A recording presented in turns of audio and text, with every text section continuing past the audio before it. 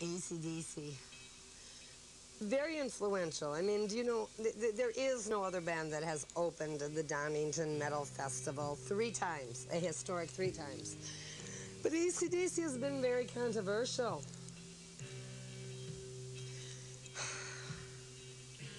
Well, let's start with Antichrist, devil, child. You know, there's been a history of, I think, all kinds of religious, political opposition to rock music. And AC/DC has always been linked with Satanism, you know, Antichrist, devil, child. After Christ, devil comes. Bon Scott's death is linked sometimes with satanic evil. Angus has allegedly sold his soul to obtain his great guitar playing skills and success. The worst accusation against AC/DC maybe has to do with a night stalker, Richard Ramirez. Richard, let me find a picture of Richard here. What a guy. There's Richard, the most popular guy on death row. More love letters from lonely women than he can even begin to answer. I mean, only in America. Richard Ramirez, serial killer in California. Richard's favorite song was Night Prowler off the Highway to Hell album. Indeed, that was his favorite album. You know, that really sparked off, I think, the current wave of linking rock to violence, crime, murder, suicide, okay?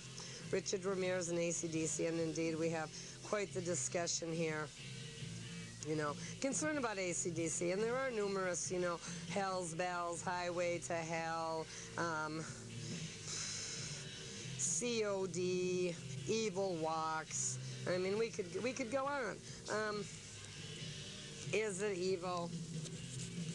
I think anything could be good or evil. It's how you use it. I think AC/DC is positive rock and roll. It's not about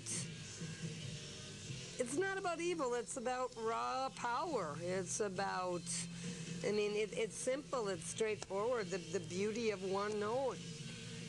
Sometimes one note is enough. It's relentless. I mean, AC/DC, relentlessly 15 years, consistently. You go see AC/DC live and it's like 2 hours of nonstop, you know. AC/DC, they would play until you're dead.